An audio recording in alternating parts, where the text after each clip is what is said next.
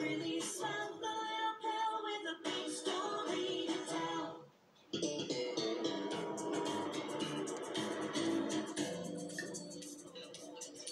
You want some of mine? Take some of mine. Why do I get pesto? Why do I think I'll like it? I keep trying to like it. But like I have to like it. Who said you have to like it? Everybody likes pesto.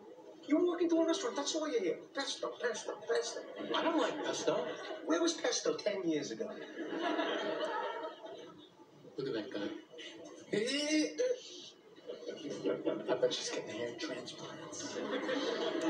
Anytime you see a guy that age wearing a baseball cap, 10 to 1 plugs. The thing about that painting is with the colors and, oh yeah, plug on. Oh, one more thing about the car. Let it warm up for a minute. Yeah, that's a tough minute. It's like waiting in the shower for the conditioner to work. I don't understand why you couldn't take a cab. Who? Elaine is having a house guest. She's picking him up at the airport tonight. Yes, it's a guy. He's from Yakima, right? Seattle. Everybody's moving to Seattle. It's the pesto of cities. So? Well, what do you tell? Well, from what I can piece together, our friend here met a gentleman Ed. who was in town on a business venture, and We, shared an interpersonal experience. so they went out a few times.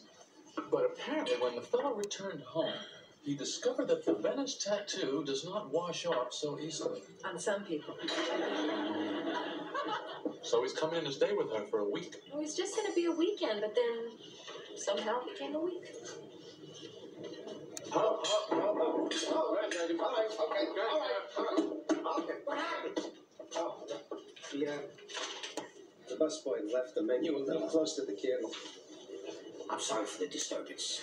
I'm never eating there again. Yeah. Let's go. Want to get us some free dessert? Yeah. I think the busboy's in trouble. Did I get him in trouble because of what I said? I just told him what happened. He didn't do it on purpose. He pointed at me. Why did they point at me? I said I would never eat here again, but he had to know I was kidding. I didn't say anything. I can't believe it. He's going. He's finding me. Oh, I said it in a kidding way. I didn't know he could find it. He'll probably kill his family over this. He's waiting for me outside.